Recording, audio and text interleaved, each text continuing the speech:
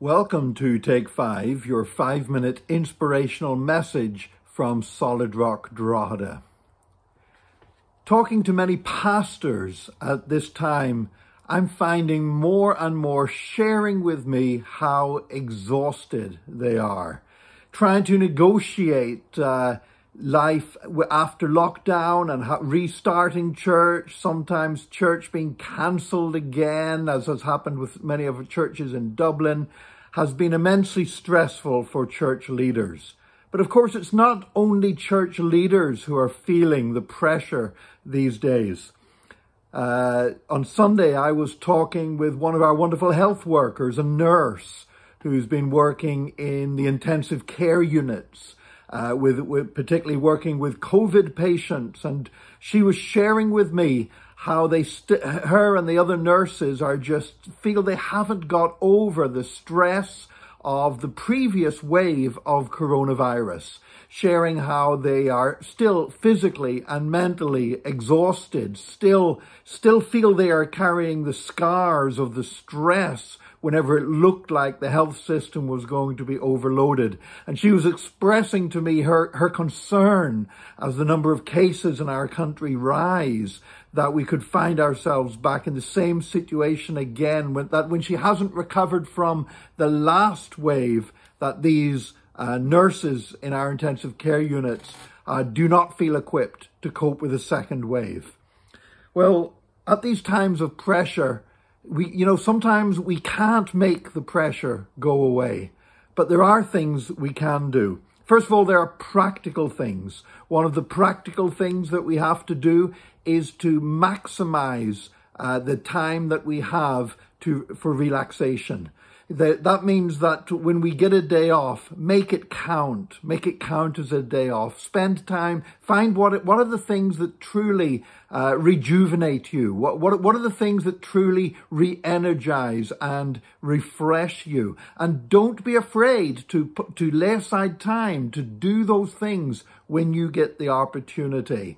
I've often been guilty of not taking a day off and working through just to get jobs done.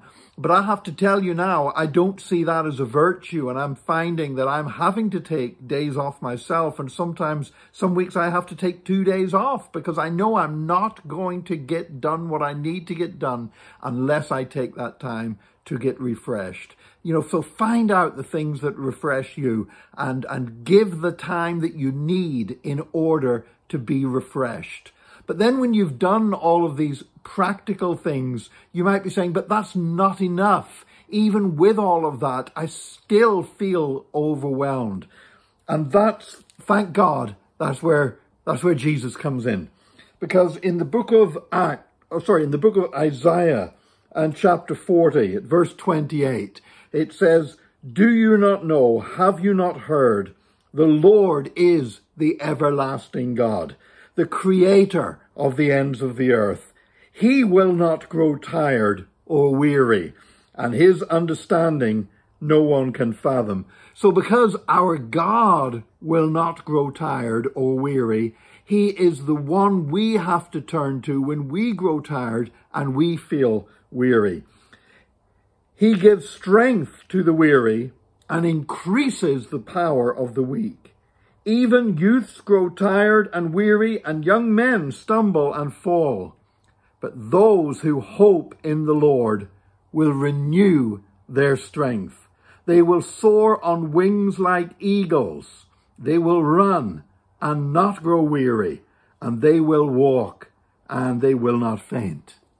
I truly believe today that if you are feeling overwhelmed by circumstances and pressure, if you are feeling exhausted, yes, take time to do those things that re-energize you. Don't be ashamed of that or afraid of that. That's what you've got to do.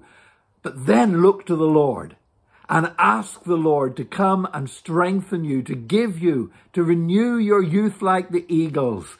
That I believe that if you will do that, the Lord will strengthen you. This is a time when we need to rely on him like never before.